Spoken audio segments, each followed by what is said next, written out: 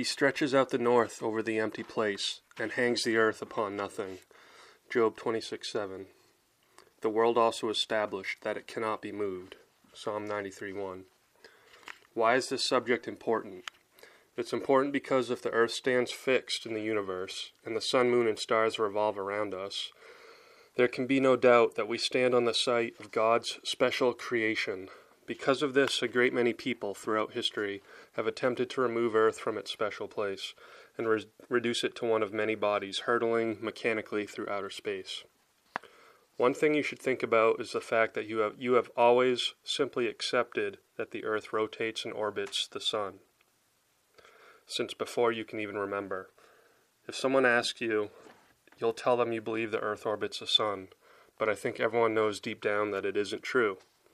You know, like you know the sky is blue, that the Earth stands still. Go outside on a calm day, look up at the sky, and really ask yourself if you're on a planet spinning 1,000 miles per hour and flying through space at over 10 times that speed. Now ask yourself why you ever believed that in the first place. What immaculate evidence ever brought you to such a fantastic conclusion? In this video, I'm going to cover the following points. Number 1. The idea of Earth spinning or revolving around the sun has been promoted since ancient times. Number 2. The individuals that gave rise to the modern-day theory of heliocentrism were immersed in occult and mystical thinking, and even worship of the sun, which influenced their thinking more than scientific experimentation. Number 3. Heliocentrism has always been based on philosophical assumptions and not evidence. Number 4. Actual scientific experimentation has always demonstrated a motionless Earth, and non-empirical hypothetical models had to be created to try and explain those experiments away. Number 5. Through media and school systems, people are continuously indoctrinated into the belief that they are on a spinning Earth hurtling through space, when their observation, experience, and common sense would surely tell them otherwise. Number 6. The Bible strongly supports a motionless Earth and a geocentric model of the universe. Also, moving ahead, I will be quoting a great deal from Marshall Hall of FixedEarth.com, as well as other writers, so don't assume everything spoken here is my own thoughts. Our story begins in the ancient world. Here we find numerous peoples who worship solar deities. The Babylonians, the Egyptians, the Greeks, and the Romans after them all had deep reverence for the god of the sun, the light bearer, the bringer of wisdom, and that is still worshipped everywhere on earth today. The materialistic mysticism of the ancient Greeks is well known.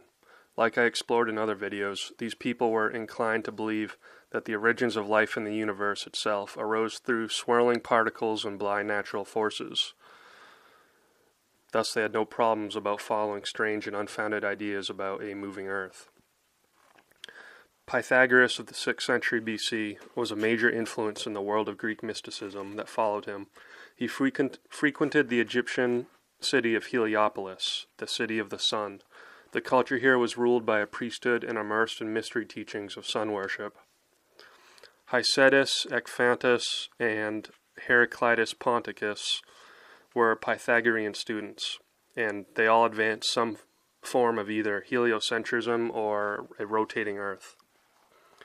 Another Pythagorean, Philolaus, of 3rd century BC, stated that all the planets, including the sun and Earth, revolve around a central fire. Philolaus says that there is fire in the middle at the center. By nature, the middle is the first, and around it dance 10 divine bodies: the sky, the planets, and the sun, the moon, and the earth. All of them, the fire holds position at the center. Philolaus further advanced ideas about the Earth's rotation around an axis. According to Nicholas Copernicus, who we'll talk about later, Philolaus already proposed the Earth's revolution in a circular orbit around the sun. And we'll come back to Philolaus a little later and his ideas about a central fire. And then Aristarchus of Samos, 2nd century BC, he was greatly influenced by Philolaus, but identified the central fire with the sun, placing it in the center of the universe, with Earth revolving around it. Aristarchus believed the universe to be many times greater than previously thought, and that the stars were also fixed, and that their motions were due to the spinning of the Earth. And Copernicus based a lot of his ideas off Aristarchus, which we'll talk about later. And Seleucus of Seleucia, 2nd century BC, was a Babylonian astronomer, and he strongly supported Aristarchus' model of heliocentrism. And he also ascribed ocean tides to the spinning of the Earth. No records exist of either Aristarchus or Seleucus' arguments or evidence for heliocentrism. One would have to ask why these people believed the Earth was whirling and flying through space, when all physical evidence and observation said otherwise. So after that came Ptolemy in 2nd century BC, and he rejected the heliocentric model and constructed a geocentric model with a fixed Earth, which dominated astronomical thinking until the 16th century. And then we move to Nicholas Copernicus, the 16th century. Most people think Copernicus stumbled upon heliocentrism through his own observations, but actually a couple of his own teachers advanced a sun-centered system or a moving Earth. One of his astronomy teachers, Albert Brudzinski, was already said to dislike the geocentric, Earth-centered model. Another of his astronomy teachers was Domenico Maria Novara de Ferrara. Ferrara studied under the German astronomer Regiomontanus, who in turn studied the Pythagorean Aristarchus, and is said to have promoted his heliocentric model. So we have both ancient Greeks and Babylonians and multiple generations of Copernicus' own astronomy teachers advocating the removal of an Earth-centered model. Copernicus basically borrowed this ancient theory and popularized it, kicking off the, quote, Copernican revolution. He never provided any evidence for a moving Earth or heliocentrism, and instead based the model entirely on assumptions. Tycho Brahe, in the same time as Copernicus, he was a renowned and highly respected astronomer.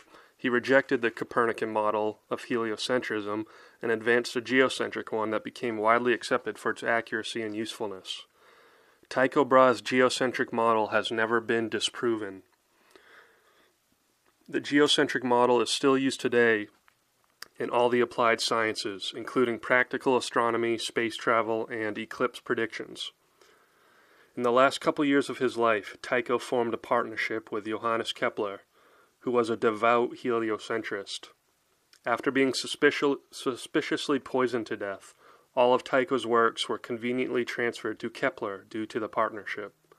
Tycho is even reported to have begged Kepler not to use his work to promote heliocentrism. So, Johannes Kepler, 16th century.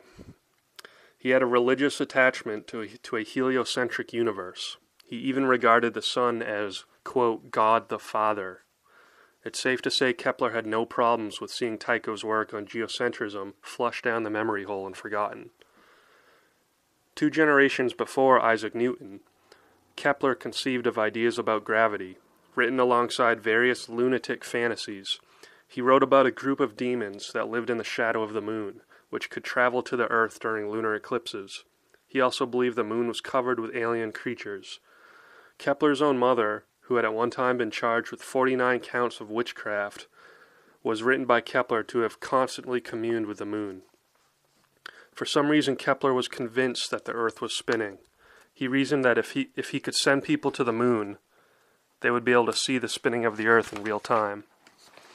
He reasoned that the moon demons could carry people there, or that they could be shot out of a high-powered cannon and be sucked into the moon's gravity. In short, Kepler was a straight lunatic and religiously attached to heliocentrism. And this is also where our modern idea of universal gravitation comes from. And then Galileo, he shared a devout faith in heliocentrism that he wrote about privately with Kepler. Galileo became convinced early in life of the truth of the Copernican theory, but did not openly promote his beliefs until later. He believed and championed Copernicism and the belief that the earth was moving without any evidence at all. These people had religious attachments to putting the earth in motion around the sun. None of this was based on evidence at all. And now we move to Isaac Newton. The impact of Newton's gravity hypothesis accelerated greatly the descent of theoretical science into metaphysics and mythology. In his 1687 work, Principia, Newton simply asserted that there was a law of gravitation that would apply anywhere and everywhere in the universe, despite the fact that Newton knew virtually nothing about any celestial motions outside our so-called solar system. In Sir Isaac Newton and Modern Astronomy, Neville Martin Gwynne writes, quote, "From childhood on, you and I have been beguiled into accepting a cosmological card castle for which there is not a shred of common sense or solid proof. The whole post-Copernican kit and caboodle is a rickety structure of assumptions based on extrapolations gained from theories built on postulates distilled from observations susceptible to alternate interpretations. It is not scientific. It is not even sane. And yet almost the whole of modern astronomy and the sciences related to it are based on that assumption." In The Life of Isaac Newton, Richard Westphal writes that Newton believed geocentric astronomy accompanied a false religion. Newton referred to the ancient worship of the central fire that was the basis for the Pythagorean Philolaus belief in a moving earth back in ancient Greece. Newton wrote, quote, "The rationale of this institution was that the God of nature should be worshipped in a temple that imitates nature, and that the original temple, with the fire in the center, illuminated by 7 lamps representing the planets, symbolized the world." Newton even based universal gravitation on this mystical concept of a central fire, writing, "The common center of gravity of the earth, the sun, and all the planets is to be esteemed the center of the world." So Newton based his ideas of both gravity and a moving earth on these ancient religions, which he believed accurately represented his God of nature. The bottom line is that Kepler and Newton's ideas about the universe were deeply rooted in mysticism. Why would these guys be so adamant that the earth was moving? Where was their evidence? Where were their experiments? What would cause them to rebel against the whole of experience and observation that informs us that the earth is stable and unmoving? Nobody can prove exactly what these guys were thinking, but it seems obvious to me that they were being influenced by a spirit of confusion. They were certainly practicing some form of nature worship, and the important thing to know is that Satan is a liar and turns things upside down. He is the author of confusion. He wants to invert the truth and distort God's word. This is really no different than evolution, where Satan wants us to take the truth of creation and invert it to the point where the creation, or nature itself, becomes the creator. The same way he wants us to take the absolute fixed earth, as proclaimed in the Bible, and turn it into an insignificant wandering planet. The takeaway message here is that these individuals, like Kepler and Newton, that modern academics is based on, were not the hard-nosed scientists that everyone thinks they were, and the popular ideas of heliocentrism and universal gravitation are steeped in mysticism. So after Copernicus, many astronomers, physicists, and scientists staunchly opposed the Copernicus model from the 16th century and up until modern times. Many noted, as some still do today, that there never has been, nor is there now, one piece of evidence in the entire world that conclusively proves the earth is moving. Though the world believes such proof has been around for centuries and the issue is dead, the inescapable fact is that there was no proof for Copernicism in the 16th century, and there remains none in the 21st century. For centuries after Copernicism, scientists used experiments to try and detect the motion of the earth, and none were ever able to. These experiments were not taught to any modern students of astronomy or physics. This is from Malcolm Bowden. There was a group of early scientists that decided that their heliocentric pronouncements would be proved and accepted. They conducted various experiments to prove that the earth moves around the sun. Unsurprisingly, these experiments failed and they knew it, but they covered this information up. In their corrupt minds, heliocentrism had to disprove the Bible, no matter what the cost. So instead of being scientific and accepting that the earth does not move, they decided to hold the truth in unrighteousness. They suppressed the truth like any liar would. False science could not and cannot prove the motion of the earth, because it does not move. Geocentricity, the hidden scientific evidence. The earth is at the center of the universe. We will be examining the results of some experiments concerning astronomy. But before we do so, I would like to present two particular points that will have a huge bearing on all that follows. The first is, what would you think of a university, or indeed the whole university system around the world, that deliberately never mentions to their science students three important experiments, simply because they completely contradict the present accepted orthodox views of our planetary system and astronomy in general? This is what has actually happened. All orthodox models of the planetary system have all the planets circling the Sun in an anti-clockwise direction, as seen from our North Pole. And in addition, the Earth is spinning on its axis, also in an anti-clockwise direction.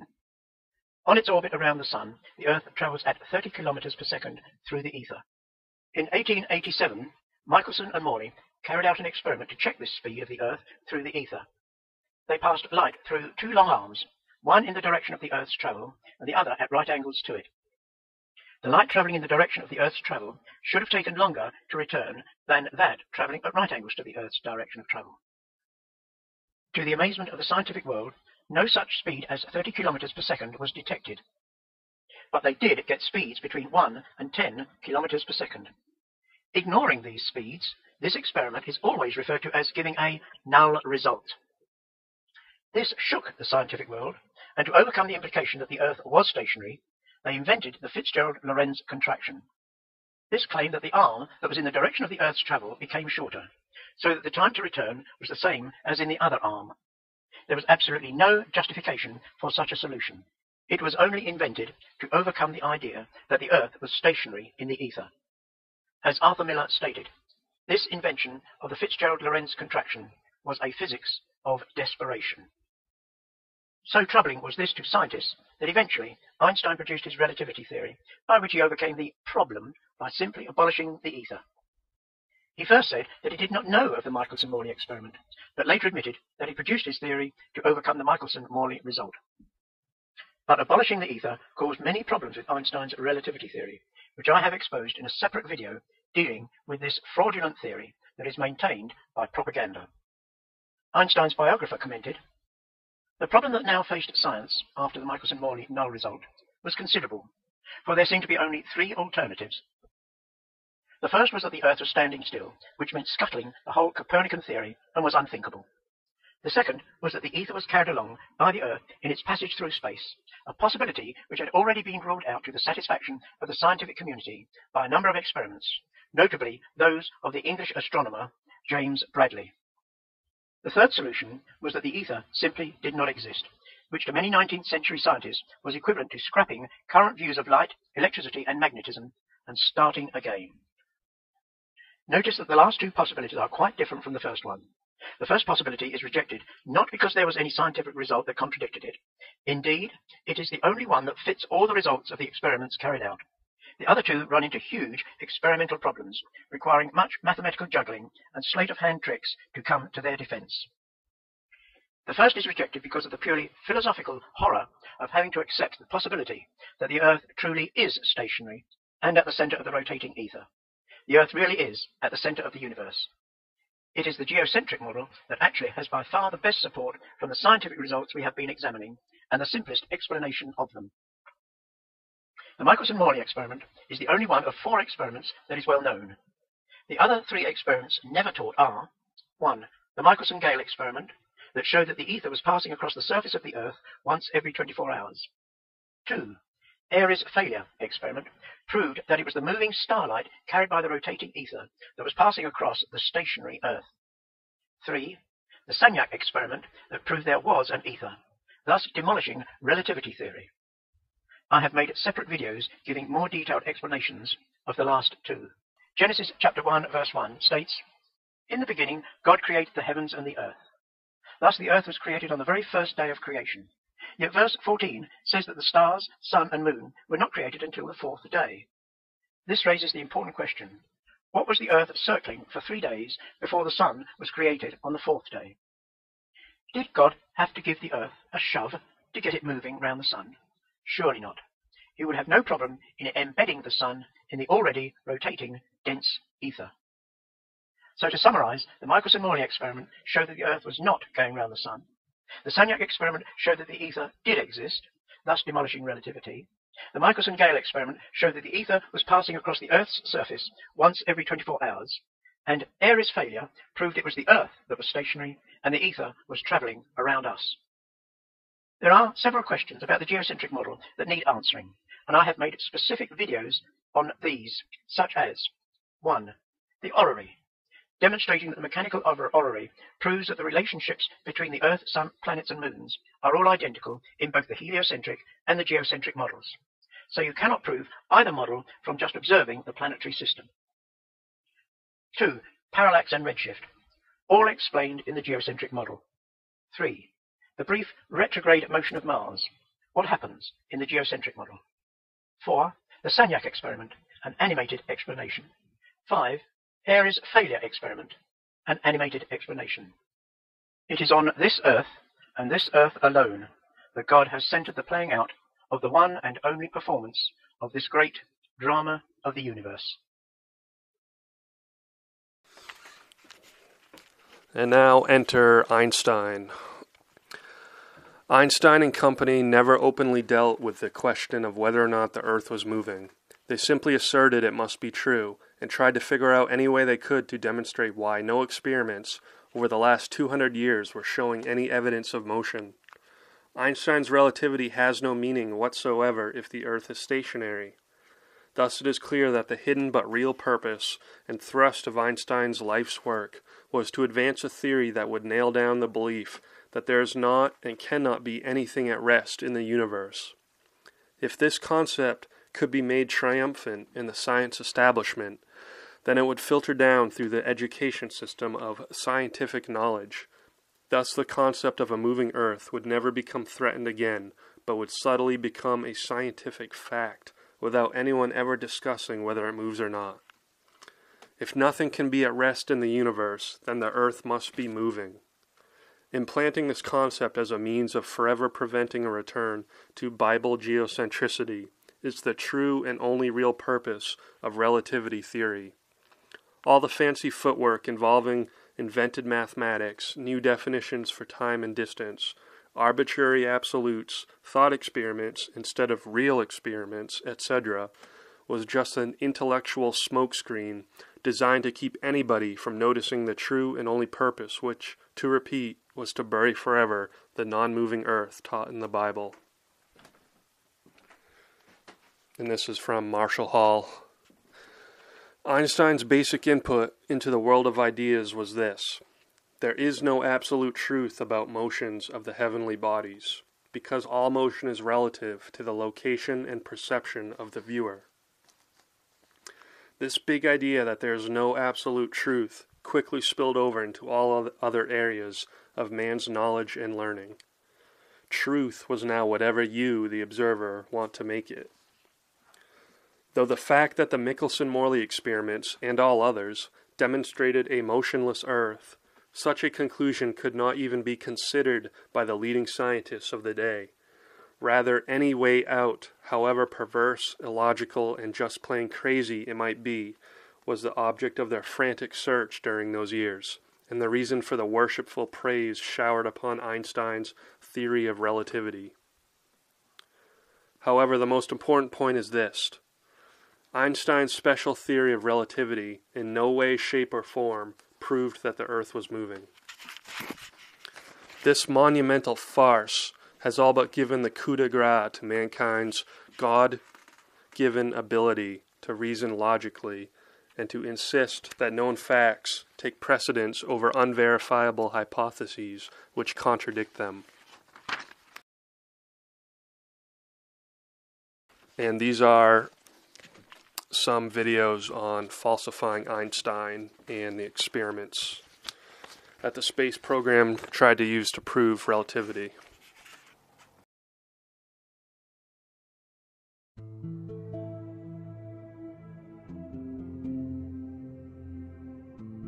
In this series of videos, I'm going to be talking to you about why Einstein was wrong. And I'm not going to be presenting my own theories here. I'm not going to be pulling crackpot theories from the internet. Everything that I'm going to tell you today comes from well-established science, from peer-reviewed journal articles, from scientists working in the fields of plasma, high-energy plasma physics, electrical engineering, astronomy, and cosmology. These findings are well known. You can Google them yourselves on the internet to research them further, and I encourage you to do that. But I'm going to basically give you a point-by-point breakdown of observational evidence that falsifies Einstein's theories. These points are well known, as I stated earlier. The first point I'm going to cover here is something called frame dragging. Frame dragging refers to as that as a spinning body moves in orbit around the Earth in space, say a satellite, it should, according to Einstein's theories, drag space around it as it's rotating. This effect is called frame dragging. And in fact, many satellites have attempted to look for this effect of frame dragging predicted by Einstein's version of relativity. The most famous of which was a satellite called Gravity Probe B. Gravity Probe B had very sophisticated, very sensitive floating gyroscopes within it that could detect this anomalous frame dragging, supposedly.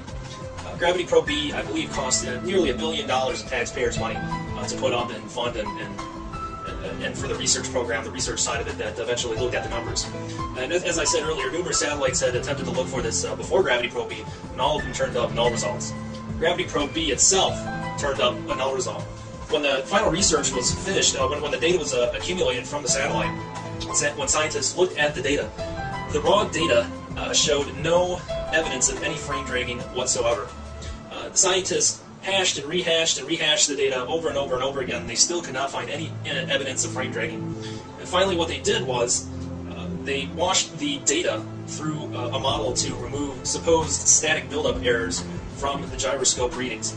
So what the scientists said had happened was that as these gyroscopes were spinning around in space, there was static buildup in certain portions of these gyros. This is what caused the null result. So they created a hypothetical model to remove the supposed static error from these readings, and lo and behold, they produced results of frame dragging.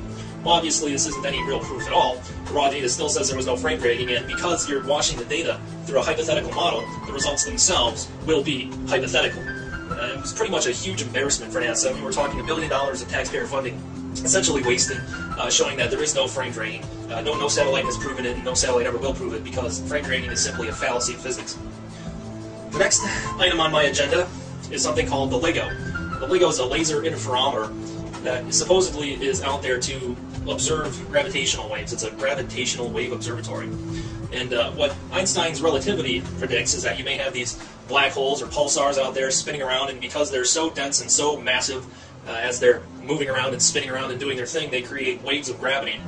And the purpose of the LIGO, this thing was supposed to be a gravitational wave observatory, and scientists had huge expectations for it, and this was going to bring in a new way to study the universe. It was going to be the Hubble telescope of gravitational waves. What turns out that LIGO, in all of its years of operation, has never detected a gravitational wave once. Never, ever.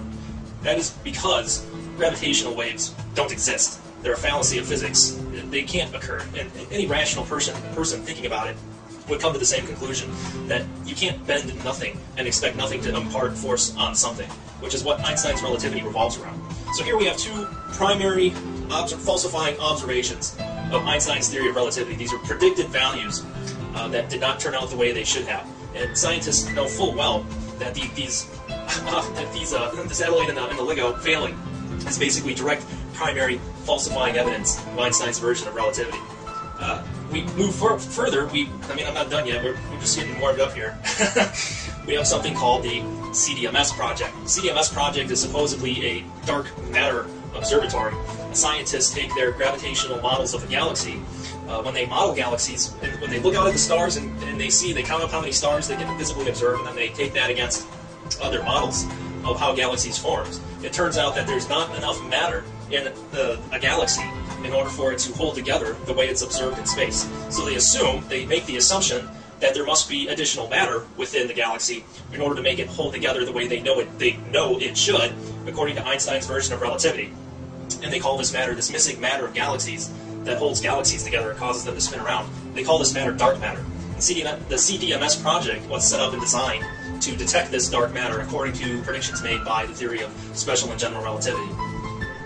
So has the CDMS project, which cost tens of millions of dollars itself, detected any dark matter? No.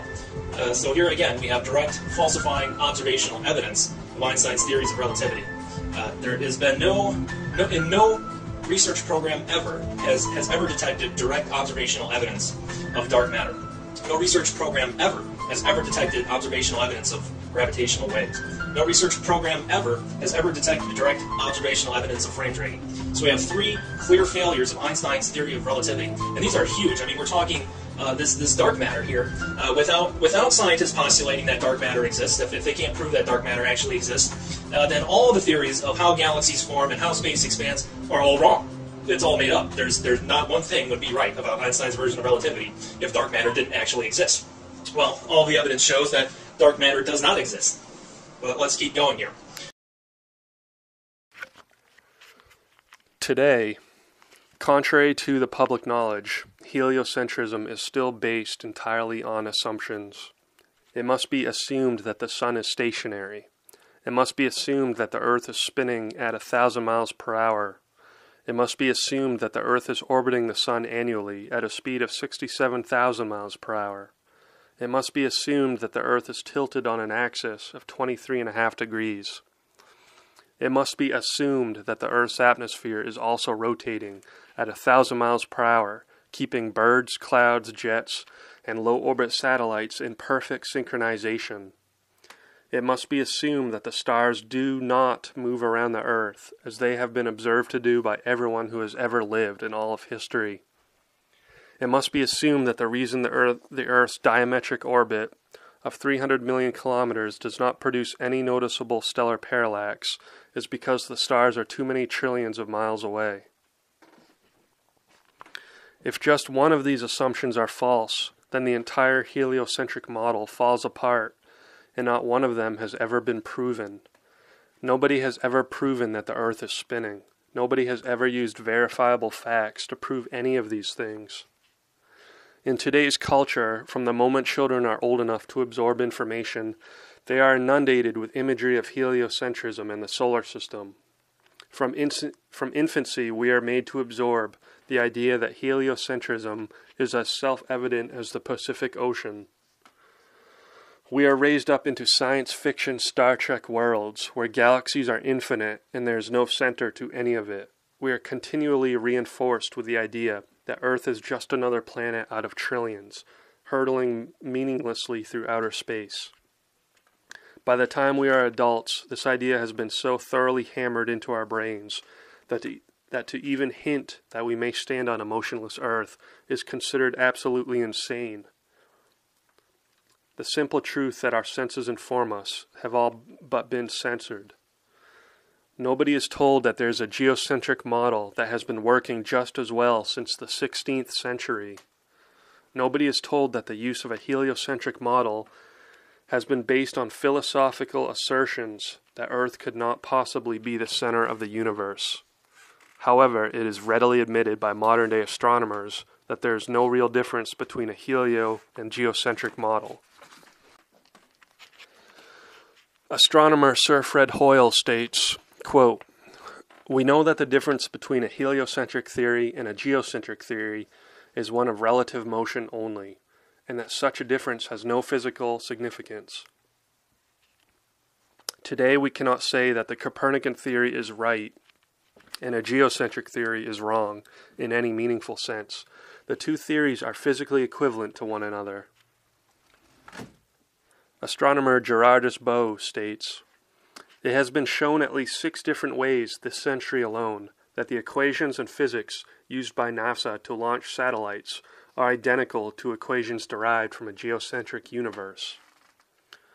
Cosmologist George Ellis states, "I can construct you a spherically symmetrical universe with Earth at its center, and you cannot disprove it based on observations.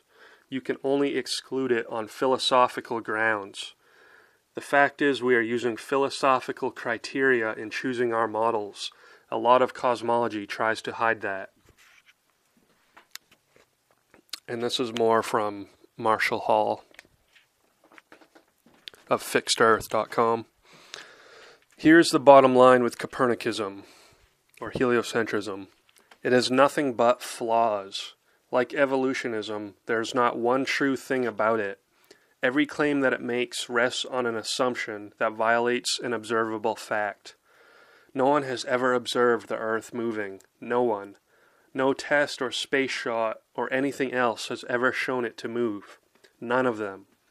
We believe the Earth moves because there has been over 400 years of satanically motivated, increasingly sophisticated indoctrination coming forth from the science establishment telling us that it moves.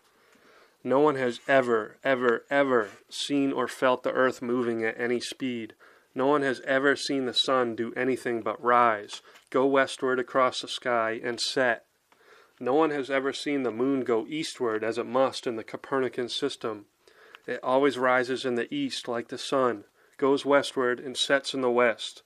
We believe otherwise because we've been taught otherwise, just like people throughout history have believed all kinds of deceptions and called them truths. The wisdom of this world is foolishness with God. The public has trusted the physicists, trusted them perhaps more than any other group, but in time, people will learn that the physicists are no more immune to the perverse motivational currents of the times than any other professional people. Scientists have enormous vested interests in protecting their theories, and the lazy, servile adherence of many physicists to pompous, conventional dogma makes them leaders in the downward trend of civilization.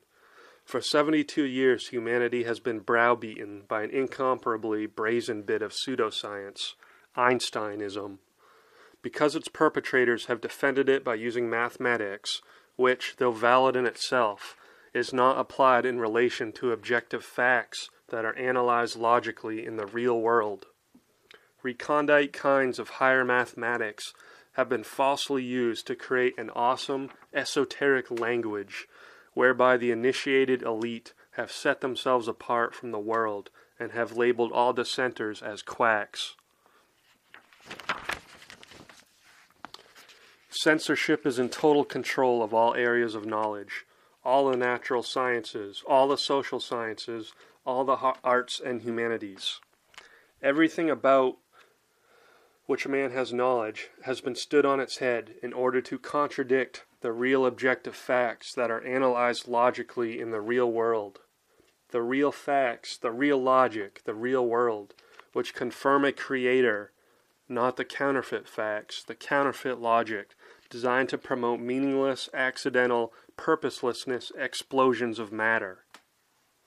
If we use our brains for 1 minute, we know that a million kinds of eyes and brains and reproductive systems and all the foods and roots and flowers, etc., could never form out of an explosion of matter. We know it. And when we use our brains for 1 minute, we know that the Earth cannot be traveling through space at 30 times the speed of a rifle bullet. We know it. When we use our brains for 1 minute, we know that mankind has been deceived by false science, using crazy mathematics into denying the creation of God. That is right before our eyes, exactly as it is set forth in the Bible. Virtually the whole world has professed itself to be wise, but has become fools. Worshipping matter as your creator is a false idol, and it will be destroyed with every other false god. There are 67 Bible verses that point to either a fixed, stationary earth or a moving sun. There are 0 verses which allude to a moving earth.